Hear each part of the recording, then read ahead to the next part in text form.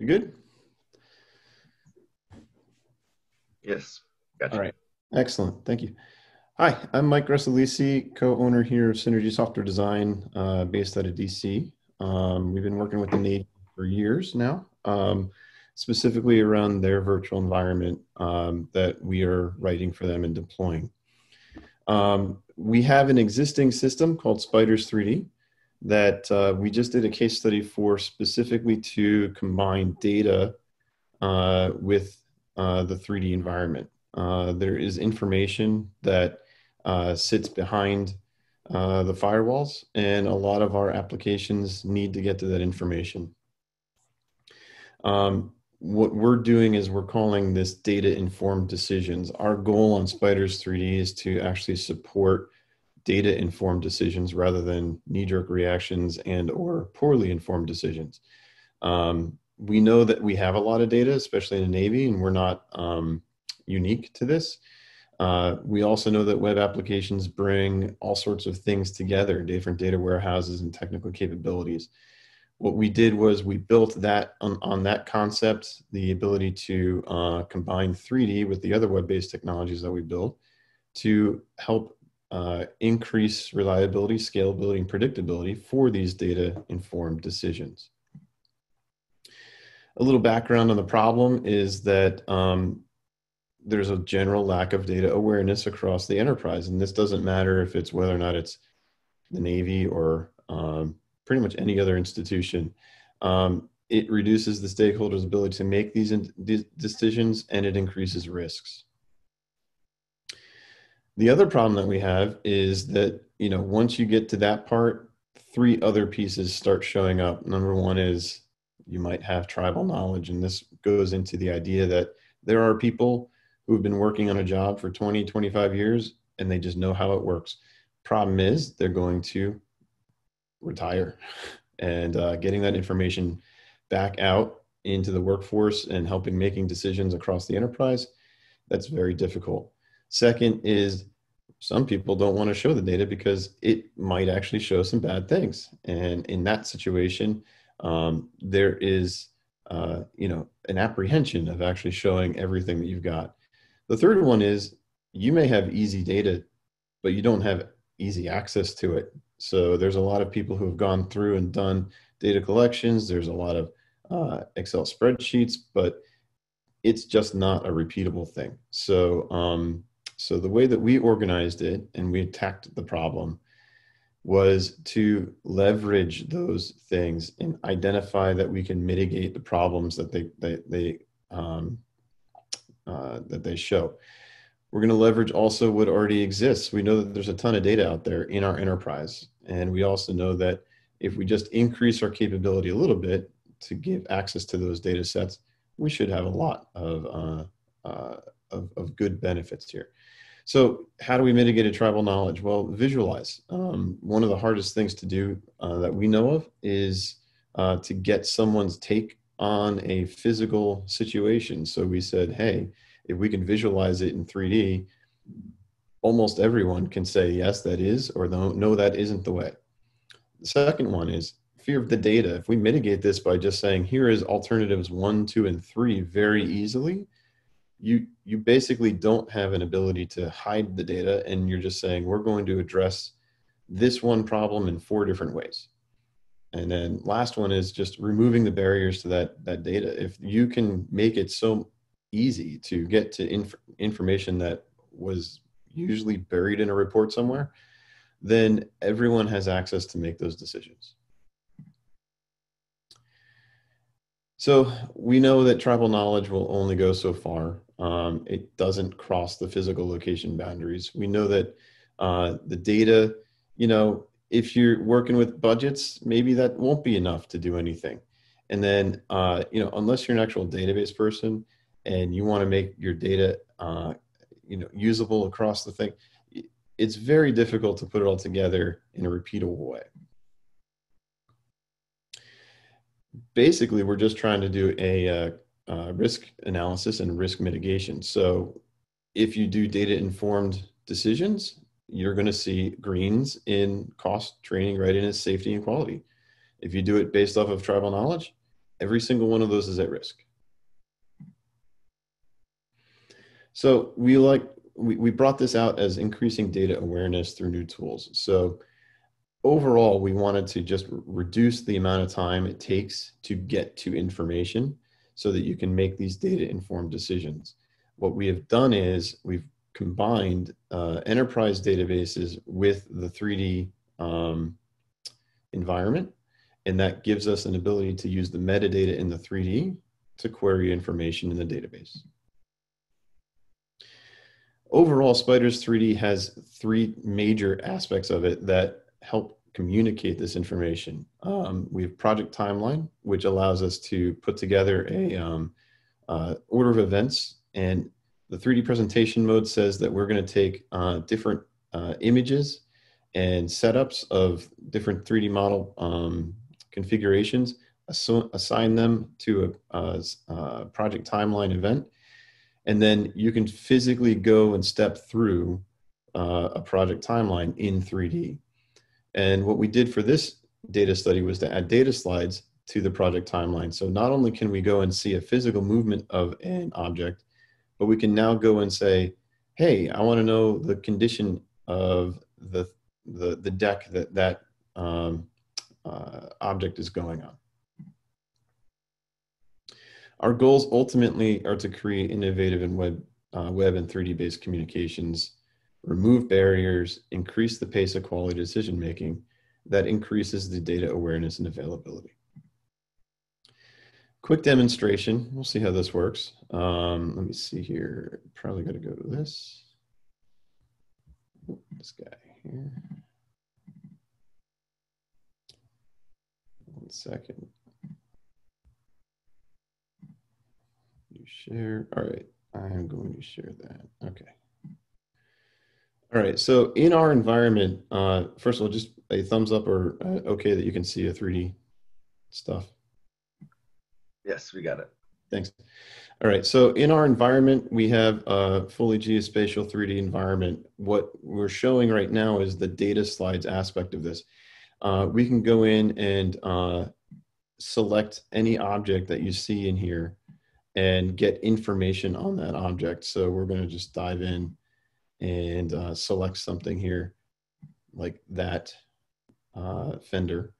And as we are on the fender, it gives us the ability to see the data that we have behind it. So down here we have data that is associated with that fender. What's cool about this whole thing is that with X3D and X3DOM, which is what we're using, we're able to then build the application that now shows in perspective 3D data for users. So this is a very important aspect of trying to communicate information to people. So we've been able to put this together so that while we are going through and making a presentation, we can also tell people that the condition of your piles, the condition of your pier is good or bad for the decisions that you want to make. So with that, let's see here. Let's go back to this page.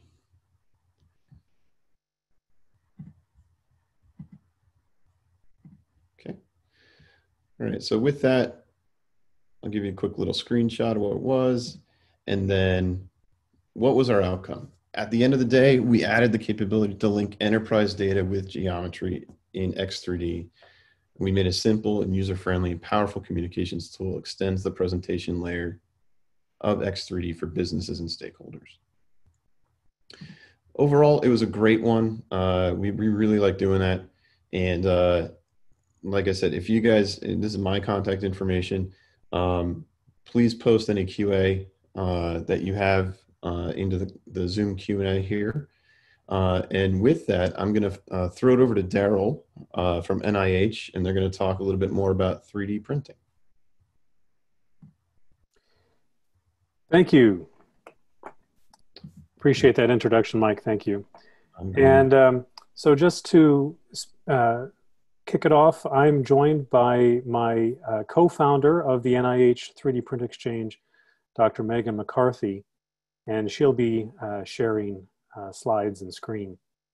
But let me just introduce it by saying that the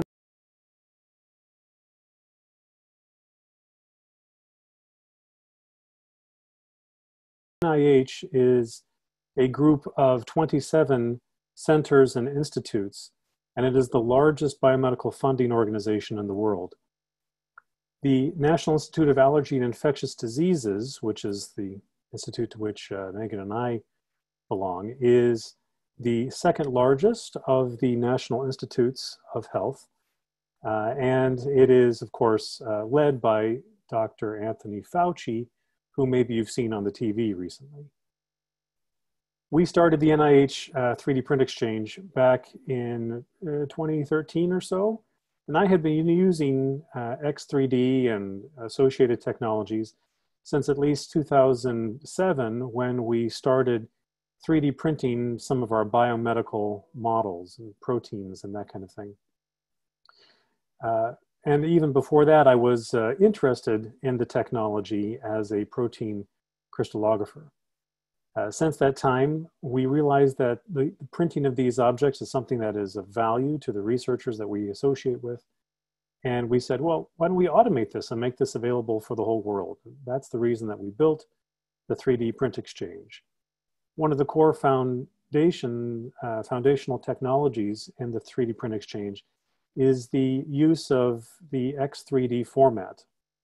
We use it because some of the software that we use to create the models that are on the 3D Print Exchange, the native output format is X3D. So the use of open source technologies and open specs has been a part of the, has kind of shaped the NIH 3D Print Exchange. And we continue to use it today. In fact, X3D was, as Anita pointed out earlier, was one of the key technologies used to do previews for our response to the COVID-19 supply chain crisis.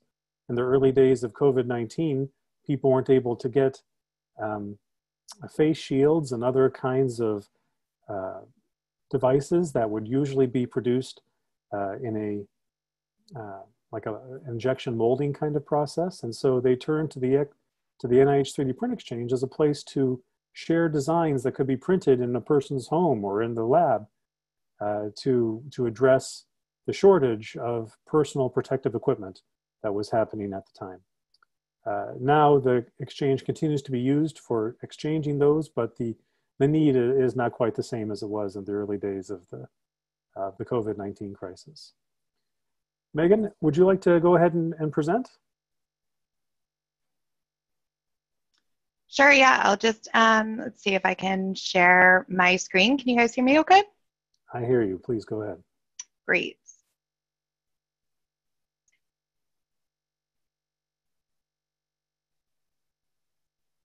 Sorry, I'm trying, here we go.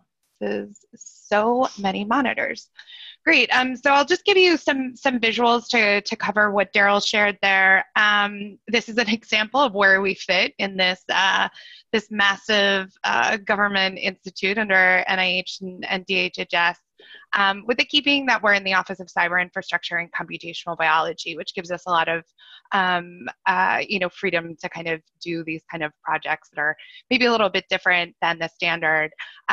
This is an example of one of the prints that Daryl, he mentioned going back to 2007. We saw how valuable that was, and now that's been extended into virtual and augmented reality. So here's one of our colleagues, Phil Cruz, with this gentleman you may recognize with the VR headset is Bill Gates. Came to visit our vaccine research center, and we used VR to what we call we call molecular spelunking, where you can actually go inside of a model and molecular model and see things that you couldn't see before. And that uses a tool called Chimera X, or Chimera from University of California, San Francisco. And I'll tell you more about that in a moment. So here's some example from the 3D Print Exchange. So it's molecular models, medical and anatomical models, and also custom printable labware and other devices. We've created a biovisualization lab within our offices. We took over a giant conference room, and we've outfitted it with all kinds of VR headsets and augmented reality tools, and we are working on developing content for that. One of which is through a platform called Induvo, and that will actually take X3D models, and we think that has an exciting future for using VR training, virtual reality for training and education in the future. So an example of these pipelines that I believe Daryl mentioned is that we're using open source tools, and in fact we have contributed code back to versions of Blender and to the Cura 3D slicing engine, particularly for the latter to incorporate X3D import into Cura to support 3D printing of files in an X3D format, which of course benefits us given that we have all these X3D files. And those are generated through various ways, from direct upload of STL or Vermal files for monochrome and color printing respectively. We generate the X3D for the viewers, and at the same time we can also take raw 3D structure data, whether it's from an imaging stack like a DICOM or a protein data bank file or similar, which are essentially just atomic coordinates, a point cloud of atoms in space that represent that structure, and that would be taken from experimental scientific results. So here's an example, and through that one pipeline, so we've taken that raw data file, we've generated 6 different representations of it, or 3 representations, and we present those in color and in monochrome.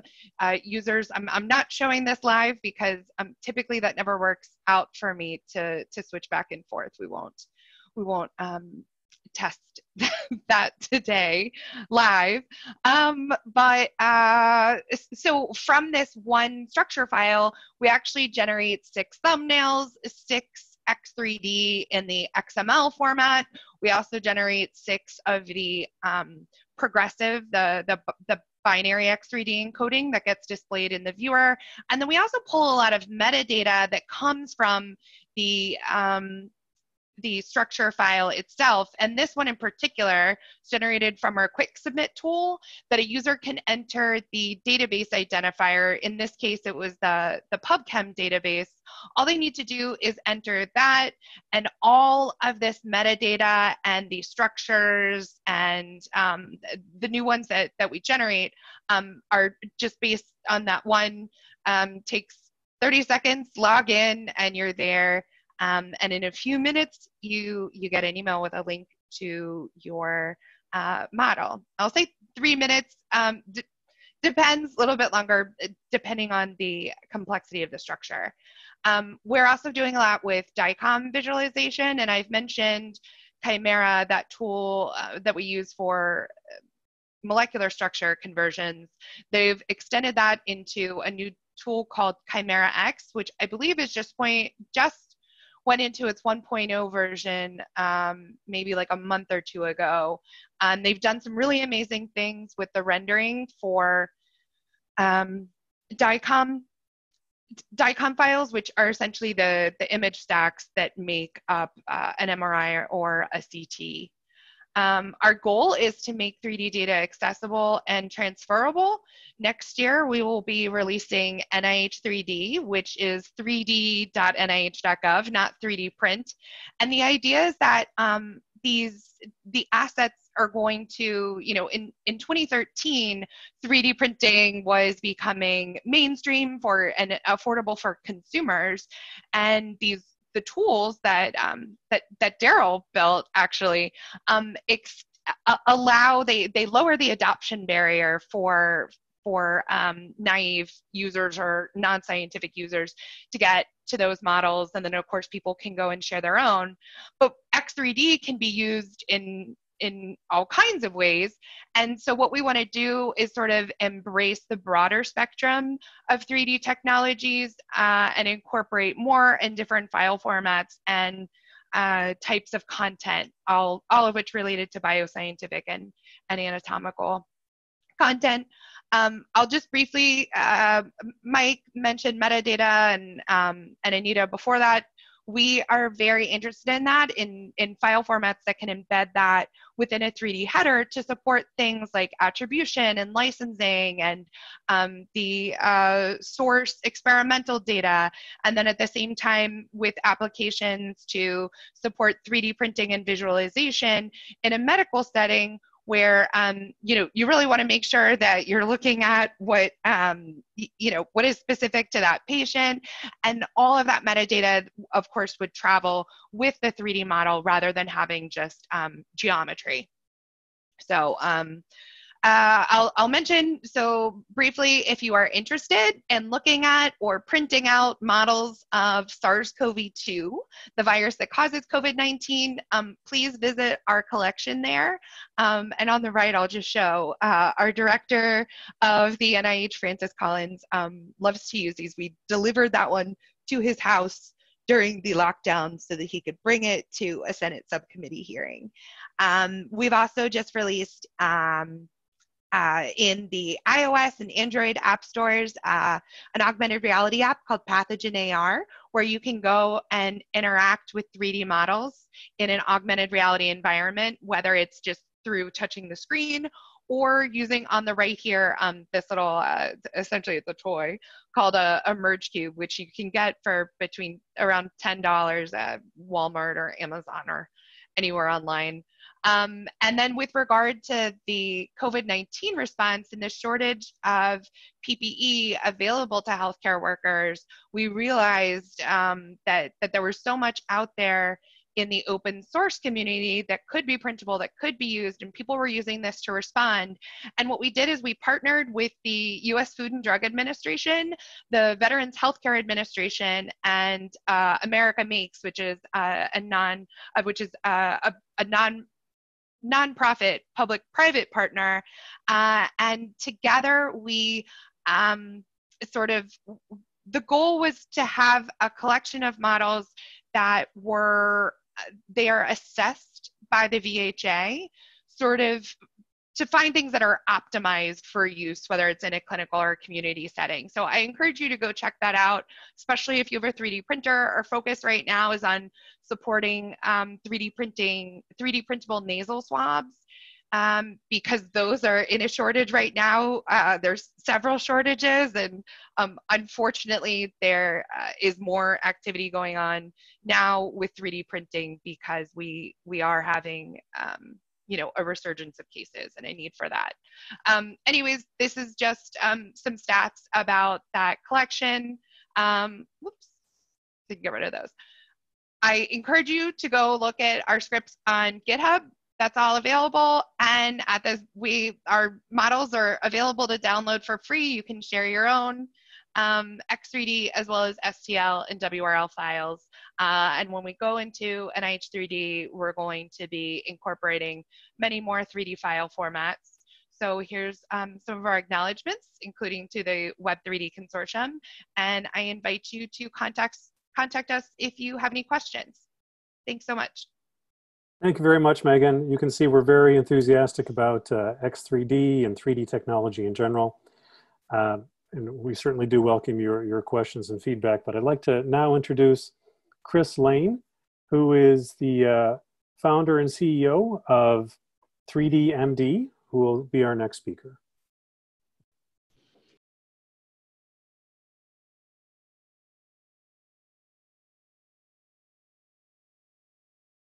Hopefully everybody can see my screen. Well, I've heard nothing, so we're not. I'm going to try and move things on a little bit of a pace here, but I want to talk about another dimension to this, which is a lot of the work that's been going on with regard to human scanning. And it's a bit of a sad presentation because I'm presenting a slide that I thought 20 years ago I wouldn't be presenting for probably another year, and yet still 20 years on, we're presenting it. And that's this one. we've been talking a lot about printing things for humans, but it's very important to understand humans themselves. And still, we have millions of humans that are enrolled in these legacy formats. And I think it's a rather strange situation that one of the most important things going forward in the CV19 era is to understand people and human movement, whether it's the understanding of genetics for biomarkers or whether it's through to making something that keeps them safe and enables them to communicate at the same time, or whether it's replicating human movement for things like robotics. There's a lot of challenges going forward, and yet most of the data out there remains in proprietary legacy formats. We ourselves put one together way back in January 99. It was supposed to be a temporary format. It was a very simple thing. We wanted a lot of our customers were disassociating and orphanating their OBJ files. They'd split the three things across directories. So we came up with a file container called TSB. It was supposed to last about 12 to 15 months before we saw something else coming in place. Much to our horror, 10 years later, the American Dental Association did a survey of people doing human scanning and discovered that our TSB format was actually the most widely used format for dental scanning. Consequently, it was decided when DICOM decided to look at a working group into a recommendation, it had to be backwards compatible with TSB. It wasn't that difficult, but that's a sort of challenge. Does it matter? Yes, this is from a presentation I gave at the Royal School of Medicine in London last year. And it's a very sad case. This is an orthodontist who dedicated something like 15 years of research into studying particular conditions of kids with facial deformities, such as cleft lip and palate. At some stage during his research, his sponsor had asked him to use a different technology. He discovered that 5 years of his work was locked into a proprietary format, losing a discontinuity. Fortunately, we discovered that proprietary format was actually a rip of a TSB file and found a way of decoding it. But the sheer horror of losing 20 years of potential research and data with the thirst for knowledge we have on the human form at the moment is something we must take very seriously. So yes, we need standards. This is a fairly simplistic way of looking at data. Nowadays, we're potentially looking at hundreds of landmarks on the face. One of the big areas of enormous interest is the genetics of the face. As I mentioned earlier on, biomarkers, can they indicate if somebody is ill, sick? Are they more reliable than doing a temperature check? Well, I've got a feeling they probably are in terms of those areas. It's a fairly simplistic way of doing it. But immediately we introduced the idea that it's not just about points and texture. It's about an awful lot more collateral information than just a simple scan. So one of the early ways in which we can look at the extensibility of a data container is actually to put these landmarks in the same container as the data itself, therefore not needing to have orphanated CSV files all over the place. And this is the sort of sophistication. This is just looking at landmarking on the ear. Again, if we're looking at things like wearable technologies we have to wear comfortably, interesting enough, one of the hottest areas of infrastructure on the face is the area underneath the ear at the moment. It's a great place to put computers, batteries, and things like this. So there's a lot of inquisitivity about the human body and the need to get to those areas. Anita talked about the IEEE group on body processing. They in turn are actually implementing an ISO standard, which is I think 96 standard landmarks on the body. And we can begin to see the importance of continuity in the supply chain here. We scan the young lady in a T-pose, that generates a whole series of landmarks and markers that probably go back to Victorian tailors. That in turn goes into various types of alignments. And we can see right at the end, we're looking at the concept of producing a pattern that would allow her dress to be made automatically. So again, this whole supply chain and the concept of 3D, it goes through several life cycles and paths on this. And it intersects with several different standards on the subject. If we look at why this is important to us is our first project was a very simple thing. We had to produce a system, I think it was the Barts and London Hospital, which looked at combining a thermal texture map with a physical texture map for the idea of beginning to look at managing swelling after a dental intervention. There was no other format we could use for this, again, other than having orphanated files. So the idea within a single X3D container, we contain those non-standard maps. The second thing we looked at was cleaning up a lot of these landmark systems so we could put the CSE files in place. And then as we move on to other areas, the beauty with X3D is you can have a whole series of private proprietary things in there which either preempt or ahead of standards or represent something highly proprietary. And one of the things that's very important to us is beginning to give connectivity between how we render points, how we decide something's in a 3D model with the analysis and using it. Why do we make a decision to optically put a point in a given coordinate location?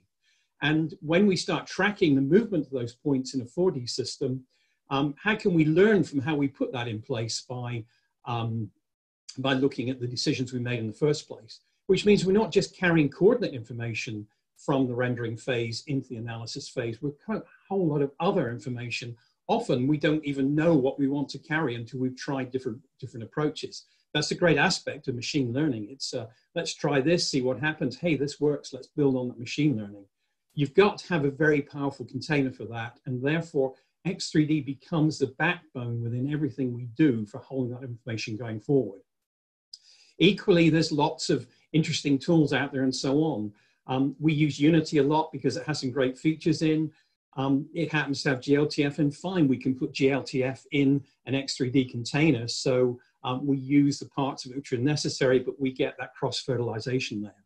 So that metadata extensibility on how we use it is enormously important. It allows us to move forward. Again, in previous talks, we've talked about the importance of security and traceability. That's the single most thing that's holding people back from exploiting human data at the moment, is the fear of data protection, data standards, and so on.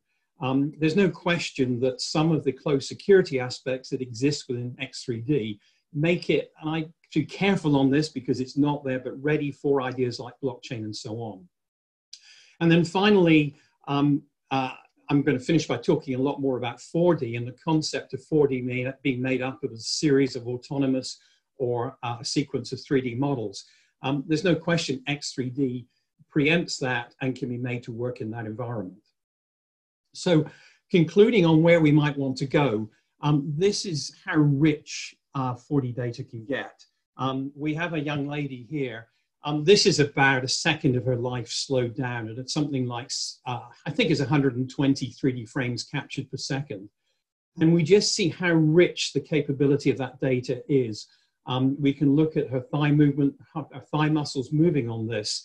So in that 1 second of capture, we have an enormous amount of information about that young lady and her training regime and so on. And looking forward to it, and just to conclude on the potential of this data, I just look at one aspect of a guy doing a skateboard trick in there, and we've pulled out a series of vectors on the angle at which he hits the approach of the skateboard. So the message here is to say, we're not at the end of the path with regard to 3D human data, we're just at the beginning. And when we have the ability to capture these rich data sets with actually very little social contact or with complete social distancing, we have a great opportunity to learn more and more about the human form that can help us through the next tricky decade. Thanks for your attention. Be happy to get questions later on.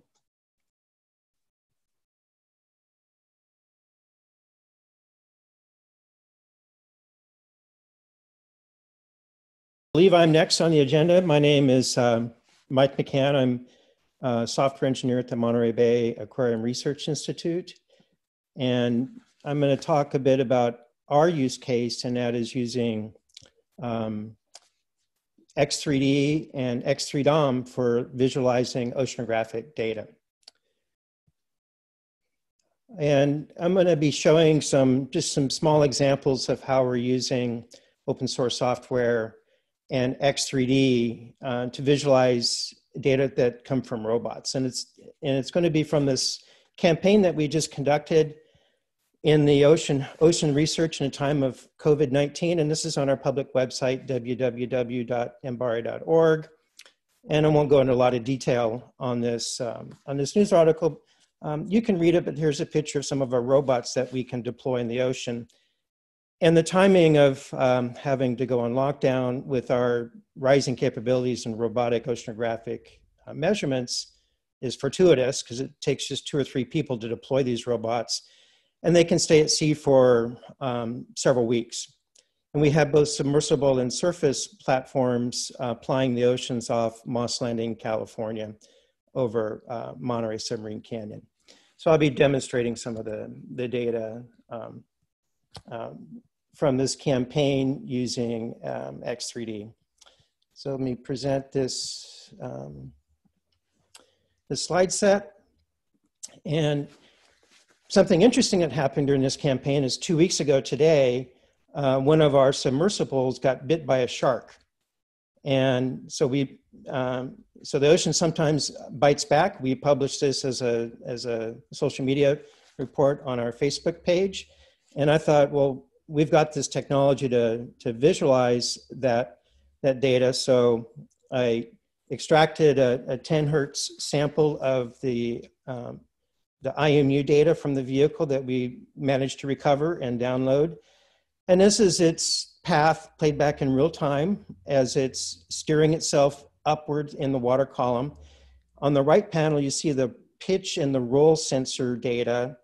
And this is when the shark hits it, clenches the whole robot in its teeth, and it pitches it and then now rolls it pretty violently. And it hangs onto it for 20 seconds or so. And then figures that it's not a seal with nice fleshy, blubbery skin, but instead a hard fiberglass surface. So then lets go.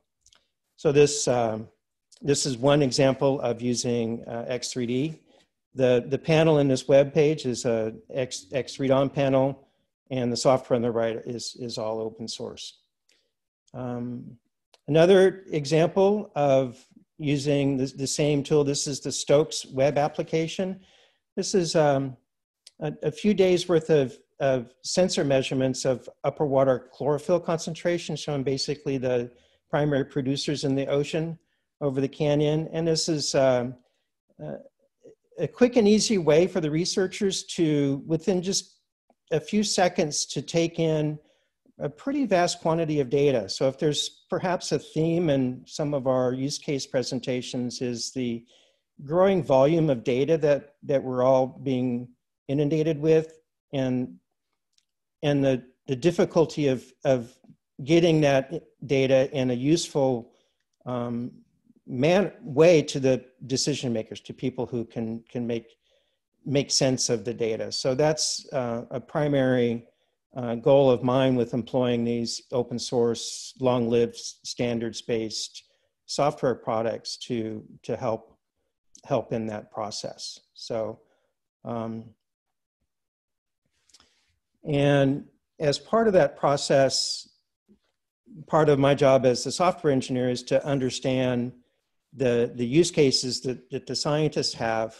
And my last slide on this presentation is from the last page on that news article where the shark bit the autonomous underwater vehicle, and one of our engineers that goes out to sea is holding the baby tooth, but it was just a young tooth of the shark that was able to bite that whole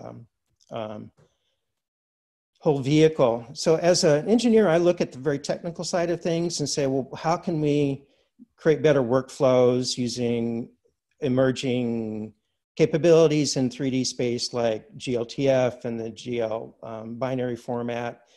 How can we make better use of the time sensor capability in X3D? And, just to demonstrate the time sensor and the value of the community, here's a live web page of another campaign where we had vehicles in a different campaign measuring sensors in the measuring quantities in the ocean. And here's a HTML time slider that's wired to an X3D time sensor, and I can just click and drag the vehicles through their platform. So this provides a nice way for just using standard web technology, works in any web browser. And the power of the community of going on to the X3DOM GitHub page and saying, how can I wire a time sensor to do this? And it wasn't really completely straightforward to make this capability, but the community's there to help me as engineer to go through those issues. So the power of the community, the ability to combine models from SolidWorks with geospatial data from our NetCDF files and bring it all into a declarative format so that a web developer can build tools is very powerful. Looking forward, we'd like to have a tile server capability for extremely large data sets, and looking at having automated camera animation. So there's a whole lot of things that I desire, but they don't necessarily match up with my end user's desire. And you can read this in our article, but our scientists talked about the communication between science and engineering kind of from an operational perspective, but I also see that as important from a 3D visualization. As technologists, sometimes it takes effort to understand what our users' needs are. So that's all I have to present from our Mbari use case. And I think I pass it on to Nicholas now. So Nicholas? Okay.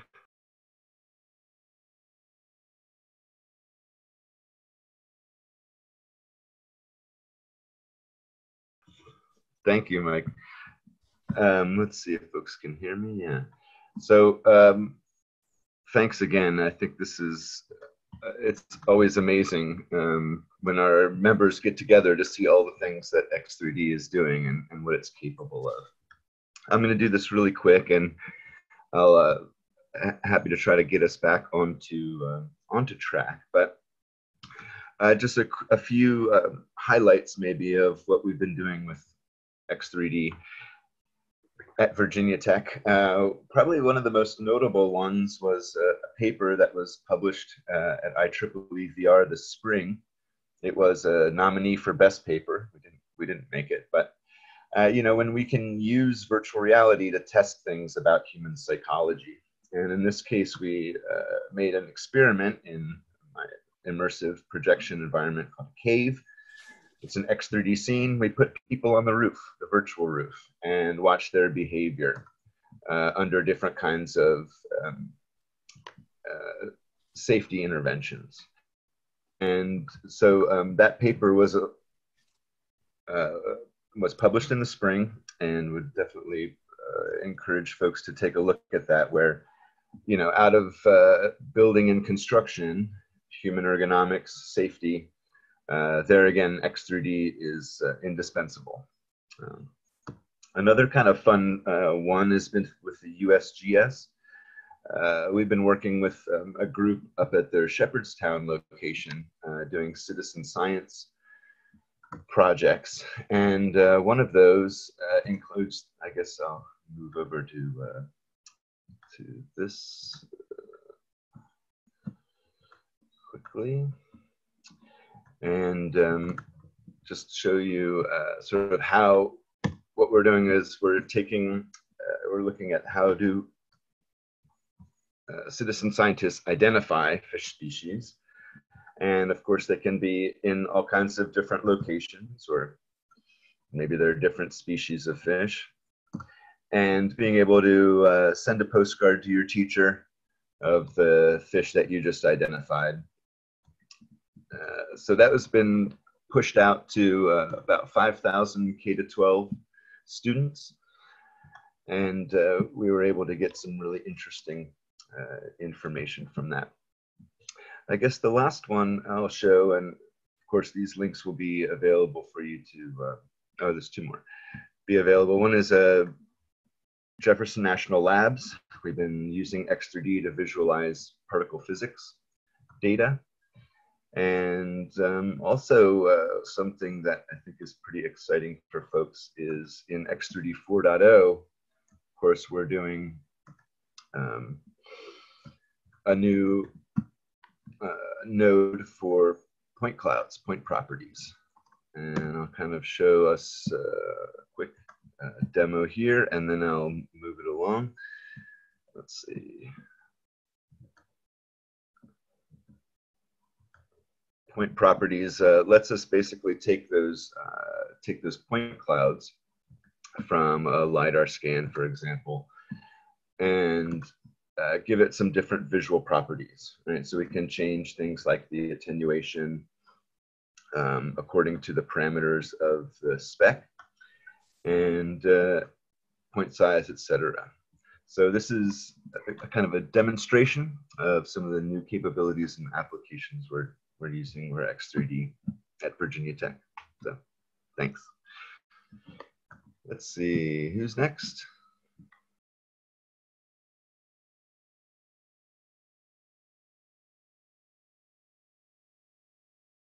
I will do the, I guess, the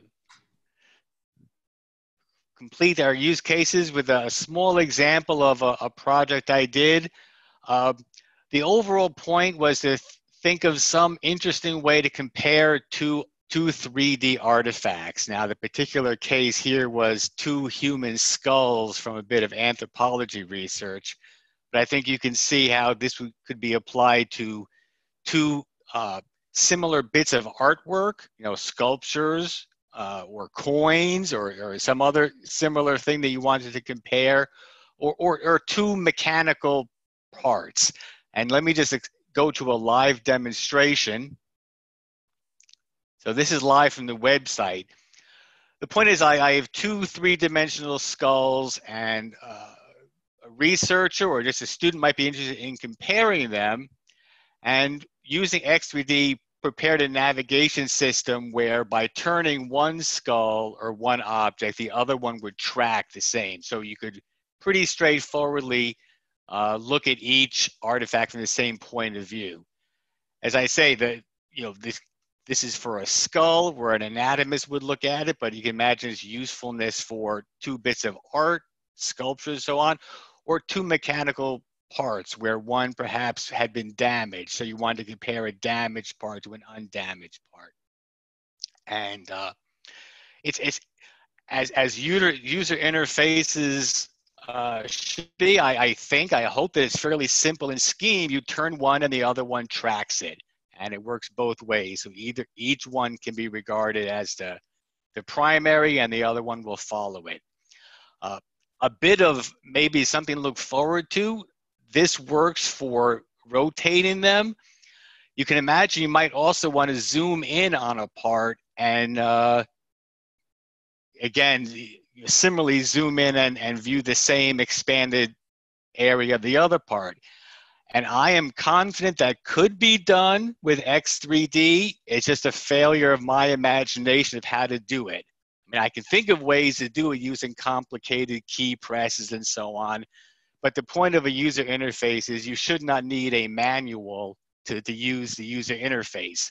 The takeaway is that X3D gave me the capability to prepare this scene, but now it's up to me or someone else to be creative and prepare a useful user interface. And later on, we hear from Dr. Feng Liu, a working group devoted to usability work.